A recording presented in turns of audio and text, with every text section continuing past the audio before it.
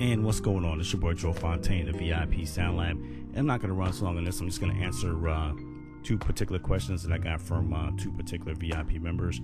I had one VIP member who's doing a transition from the MPC over to Maschine. His questions was, can he import his Akai library over to Maschine? And the answer to that is yes and no. It's kind of 50-50. Now I'll explain that to you in a minute why I'm saying it like that. And I had a question from another VIP member. They were wondering what happened to the Pro Tools controller editor template that I promised. And I had sent that out, man, the other day. Actually, I was real busy, but I went ahead and I did that. And I'll go over this this controller editor template with you, because you know, with Maschine, it gives you the Ableton Live one automatically. If you didn't know that, that comes with the 1.8 update, as well as the original 1.6. And I'm not sure how far back it goes, but I know it comes with the Ableton Live, because I didn't get Maschine until it was to the 1.6 with the plugin support.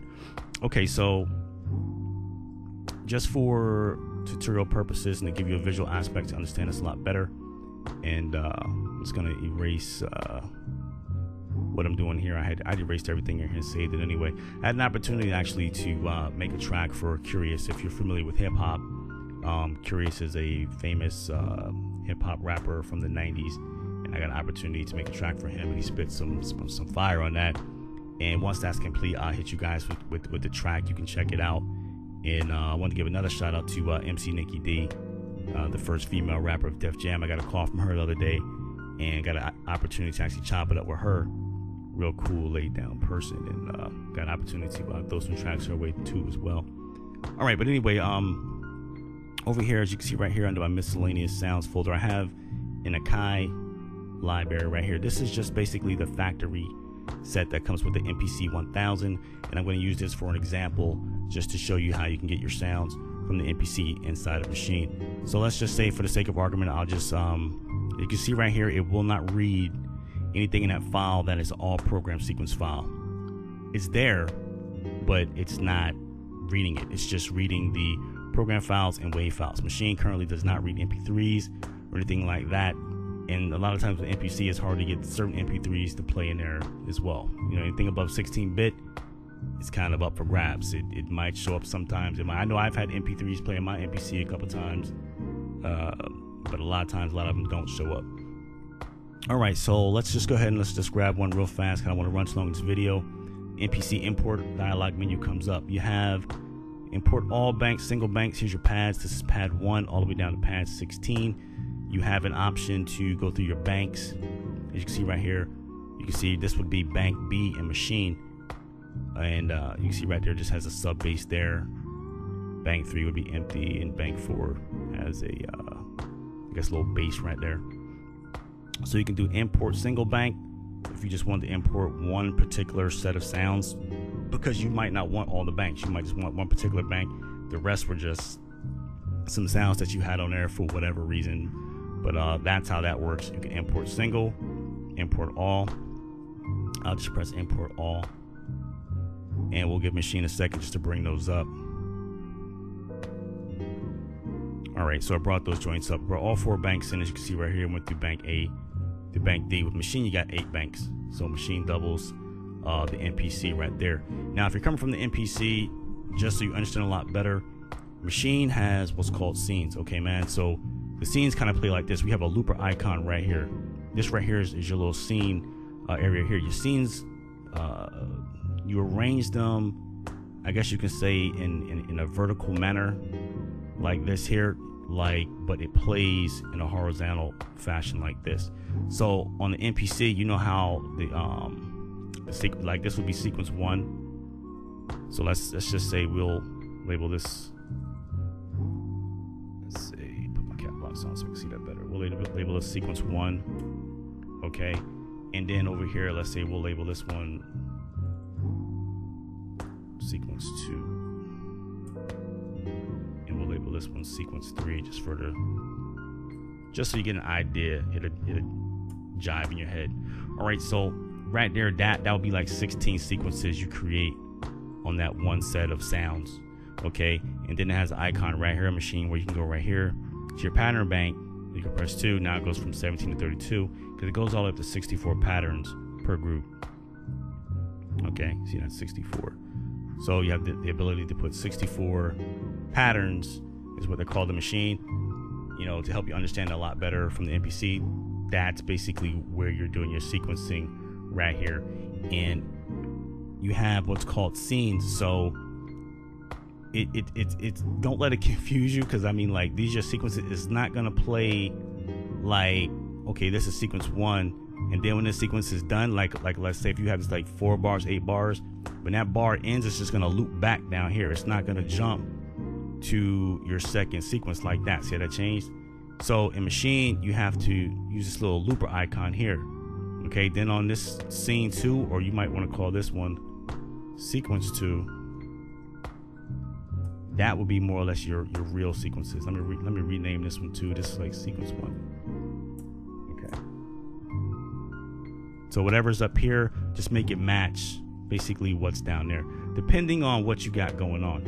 So now when Maschine plays, if I hit this little button here, see how that plays? That'll be sequence 1. Now it's running over here in sequence 2. Then it's gonna loop back to scene 1.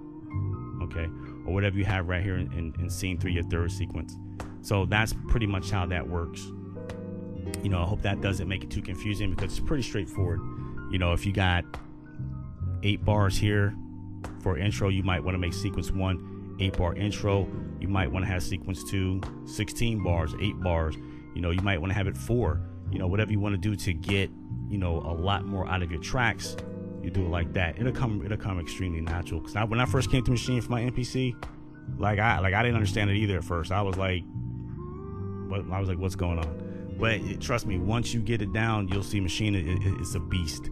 And I don't want to say kills the MPC, but man, man, let me tell you, man, once you get on Maschine and the hardware controller, plus it looks just like the MPC anyway, and it does what the MPC does more. Then you got the vintage modes, and man, trust me. So Maschine is a monster, you know. And then you come over here in other groups, and then you're gonna come to find out how it got the keyboard mode. You can control your MIDI controller with it, and you know, play your sounds in there, and you get everything tracked out a lot easier. You know, it just makes your workflow a lot quicker. Like, boom, you run through it like so fast. All right, so, you know, with the MPC, it's a MIDI production center. The MPC, you can sequence sounds from the MPC, controlling like phantoms and motifs and things like that. Maschine has a MIDI import out in the back of it too, but currently right now it only has one out and one in. It doesn't have as many as MPC, no hardware outputs, things like that currently.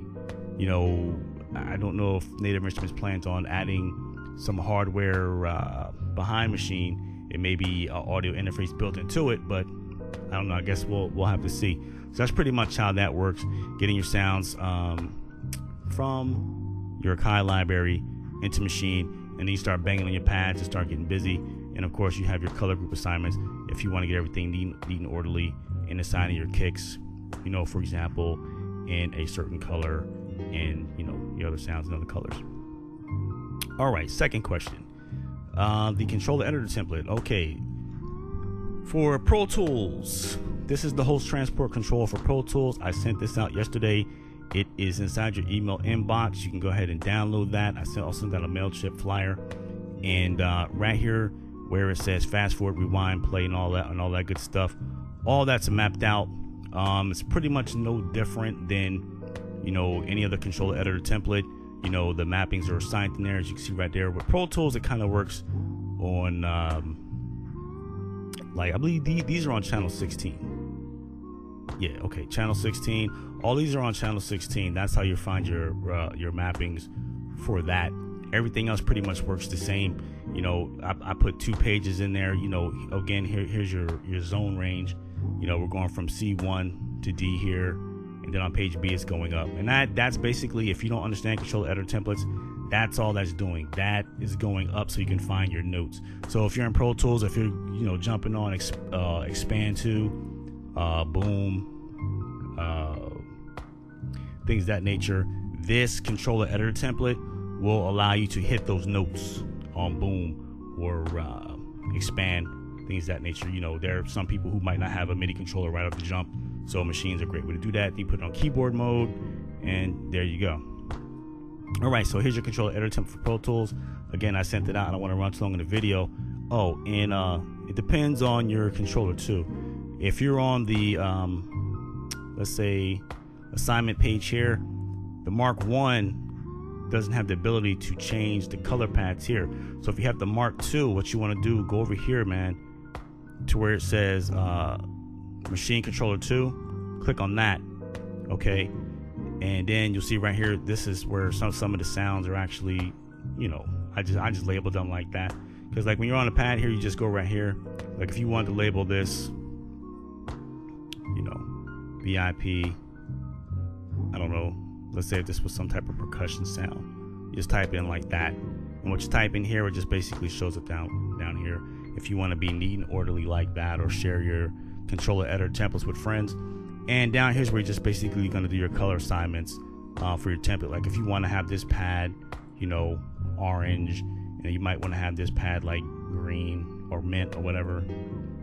You know, you also have the dual modes here. You know, if you want to have multiple color assignments, okay, you have that option. So that's pretty much how that works. If you want to do single or dual. So then that way, once you do this, you look on your controller, on your machine controller, when you look at the MK2, as is basically what it is right here, these pads will light up according to what you put here.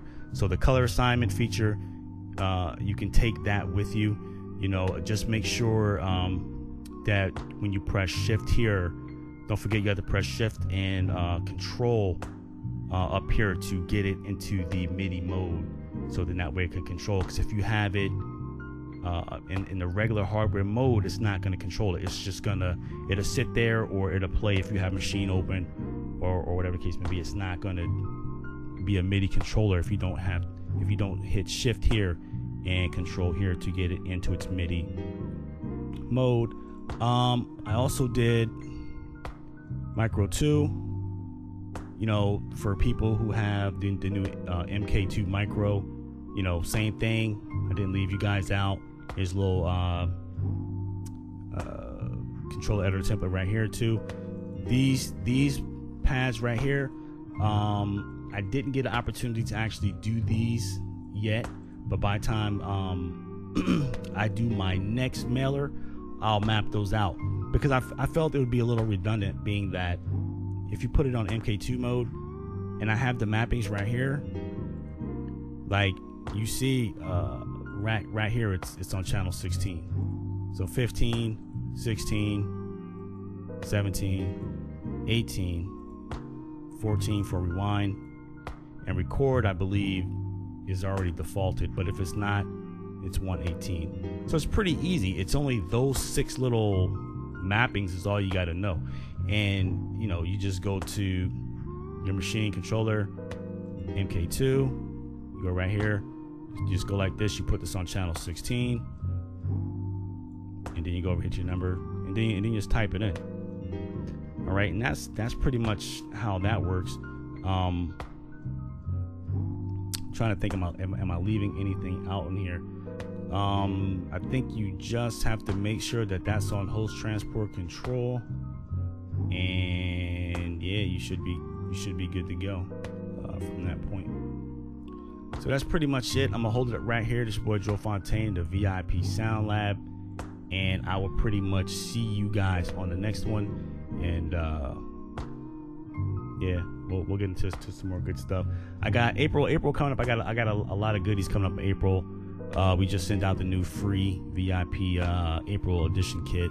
We sent that kit out. It has some nice drum sounds in there that you guys can use for free.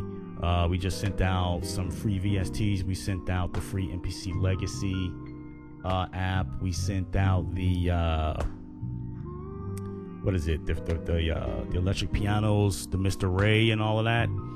We sent those out.